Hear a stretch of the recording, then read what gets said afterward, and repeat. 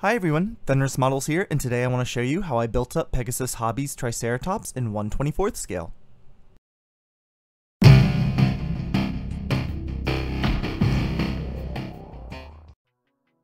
Now, as was mentioned in its unboxing video, this kit only has 9 parts to it, and all of the parts are already off the sprue and essentially ready to go. I did need to take the back of a hobby blade and run it along a few seam lines, as well as trim back some gate marks, but overall nothing too difficult here. In some places, I did lose a little detail doing this, so I just went back and carved those details back in. One thing to note about this kit is that it is vinyl and not plastic or resin. That meant that material was fairly easy to trim back and carve where necessary, but I was going to need to readjust how I approached gluing. Plastic cement doesn't work on vinyl, so I ended up using a combination of 5-minute epoxy and CA glue. Some notes about 5-minute epoxy. First, don't be dumb like I was here. You really should be using gloves with this. This stuff is no bueno if it gets on your hands. Not only is there the age-old issue of accidentally gluing something to your hand, but epoxy is extremely hard to remove once cured, and it can cause some reactions with your skin. So just do yourself a favor and just wear gloves. Secondly, you want to make sure that you fully mix the two parts. It's better to spend more time mixing and have a limited time to apply it than it is to apply it not fully mixed. If it isn't fully mixed, it may not bond well, and it can even cause it to not harden and leave you with a greasy or oily coating on your kit. Everything assembled pretty easily. The one piece that I did have a little bit of trouble on was the left rear leg. Even after trimming down the giant locating tab, it still didn't want to seat all the way in. You'll see in a minute how I tried to fix this with some putty, but it didn't work quite as well as I'd hoped it would. Once the epoxy had dried, I could start in on the puttying. For this, I used Tamiya Basic Type Putty, the gray stuff with the orange cap. Tamiya Putty can be thinned with either extra thin cement or with Tamiya's airbrush cleaner. Both are effectively the same product, and you can even use the airbrush cleaner in place of extra thin when cementing parts. All I do is squeeze a little putty into a palette and pipette some airbrush cleaner on it. I like to use a toothpick to stir it so I can break up any clumps of putty in the slurry. I'll then use the same toothpick to apply the putty slurry onto the seams that need covering. I'm much more concerned with getting the putty into the seam than I am about being messy and losing details, because while it's still wet, I can use Extra Thin's applicator brush to feather out and blend the edges of the putty.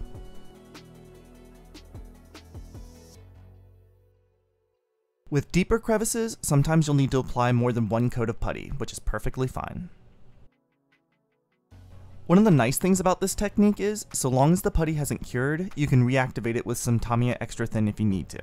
Sometimes I'll notice that part of it hasn't dried how I was expecting it to, or see that I didn't blend it just right, and this lets me fix that before the putty sets in. By doing it this way, you can skip needing to sand the putty altogether, which is extremely helpful for detailed organic subjects like this. I left the putty to dry and cure for 24 hours before I started painting. Once that was fully cured, I hit the whole model in Mr. Primer Surfacer 1000. The primer surfacers have a small grit to them that is perfect for covering up any small imperfections where the putty was blended into the kit, all but hiding it. The model then received a coat of Vallejo Game Air Cold Gray, 72.750. I would then add a drop of Model Air NATO Black, 71.251, and begin to pick out some patterning on the dinosaur's back, as well as shading some of the areas such as behind the frill, the sclerotic ring around the eye, and the fenestra. The outer portion of the front of the frill also received a light tracing of this darker gray. Now that these were all picked out, I added another drop of the black to darken the gray a little more. Using this, I would accentuate any shadows, add more variation to the patterning, and overall increase the visual interest of the rather monotone piece. And then I repeated this whole process one last time, this time adding 2 drops of the black. During this last coat, I thought it might be interesting to do something with the feet, so I gave the dinosaur some little booties. I don't know why, but it just seemed like something I should do, and I think it turned out rather nice. The final portion that would need the airbrush was the brightly colored display on the front of the frill. To accomplish this, I started by painting a large area in Vallejo Game Color Turquoise, 72.024. I then immediately added 2 drops of Model Color Flat Yellow to the mix, and using this new color, I painted roughly 90% of the turquoise area. This pattern would continue. Add yellow, paint 90% of the remaining area, add yellow, paint 90% of that area, and so on. The slow change in color from turquoise to green to greenish yellow created a perfectly vibrant ombre that I'm just in love with. Now that the airbrushing was done, I could move on to hand painting the details. First, I painted the beak using a similar dark gray as before. This was followed by painting the tongue a mix of 4:1 red to brown. The eyes each were painted in flat yellow, followed by a dot of black for the pupil and the tiniest of white for the reflection spot. Both the black and the white dots were applied using a toothpick. You do want to be careful here and make sure that the eyes are relatively even, otherwise you'll end up with a cross-eyed dinosaur. Oh yeah, need to add the top beak on with some CA glue. Next, I picked out the toes in a 19:1 ratio of Vallejo Model Air White 71.001 to Vallejo Game Extra Opaque Heavy Gold Brown 72.151. I would use this same ratio on the horns as well, figuring it was a good base for an aged ivory color. It did end up needing 2 coats to get full coverage, but that was sort of to be expected. To get the aged ombre on the horns, I used a technique similar to the frill display earlier. I would add a drop of Model Air USAF Brown to the palette, and while that second coat was still wet, I applied a new color to most of the horn, wet blending the color into the previous shade. I did this twice, then for the final portion I used straight USAF Brown, still wet blending it into the previous color. Once the colors had dried, I gave the horns a heavy application of Vallejo Game Ink Sepia 72.091 using a gunk wash technique.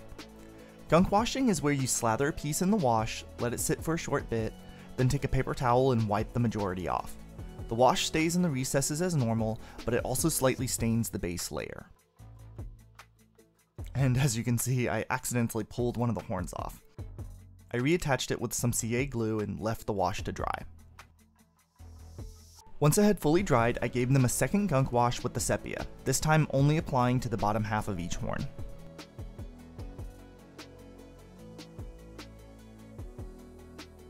And then finally, the whole model got a coat of my homemade black wash. I usually reserve this one for scenery and dioramas because of how runny it is, but I think it works well with the natural nature of the kit.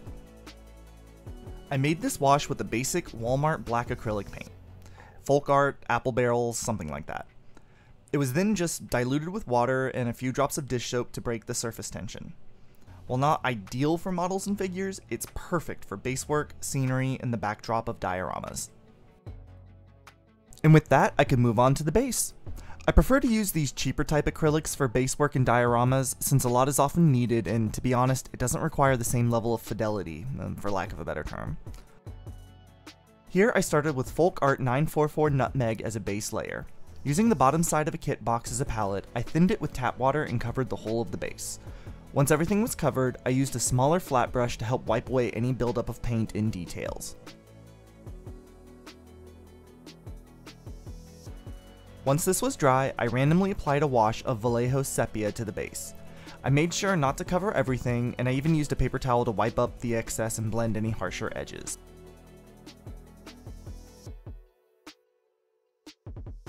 I then did the same thing with Vallejo Mecha Weathering Oiled Earth, Citadel Shade Carroburg Crimson, and Citadel Shade Reichland Flesh Shade. I set these aside to dry before moving on to the dry brushing. I started with USAF Brown to tone down how dark the base had gotten. Similar to the wash, I was a little random in how I applied it.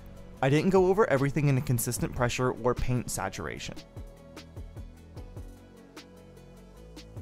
I then followed it up with a similar randomized layer of heavy gold brown dry brushing. And then a layer of Vallejo Model Air USAAF light gray dry brushing.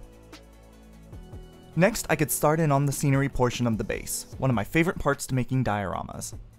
Although I guess technically this is a vignette, well, you know what I mean.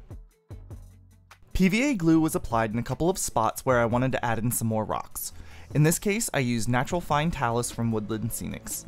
A few smaller rocks fell in some places I didn't fully intend them to be, but that level of randomization works really well and we'll lock them in place here in a bit. I then placed some conifer blend clump foliage, also from Woodland Scenics, in a few places.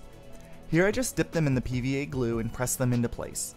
Sometimes these would break up along the way, whether when dipping in the glue or moving them with the tweezers, but in these cases I just opted to use them as the smaller pieces. It still works all the same. The next item I used was some JTT Scenery Products Landscape Lichen. This stuff is just harvest lichen that's been treated, and it makes for some great prehistoric plant life. I tore a larger lichen into 2 pieces, and for the first piece I put some Woodland Scenics liquid pigment burnt umber in a cup and dropped 1/2 in to soak before placing it on a piece of paper towel to drip dry. While that dried, I glued the other half in place on the base and brushed some Citadel Shade Athonian Camo Shade all over. This greenish brown would differentiate the lichen from the other and bring some nice variant color to the base. The first lichen was then glued in place, and it was time to affix everything. Woodland Scenics Scenic Cement is perfect for this. Just use a dropper to cover everything you want affixed in place. The final item I wanted to add to the base were these little tufts of static grass from Army Painter. These are their Wasteland Tufts color, and they come in 3 sizes on the sheet. You simply peel them off and place them where you want, and an adhesive on the bottom locks them in place. Now, I do have static grass, but no static grass applicator yet, so for now these do the trick. And while I know that the little circular bits of grass don't necessarily look completely natural, you can double them up to get some irregular shapes, and that'll do. Overall, I'm quite happy with how the base turned out.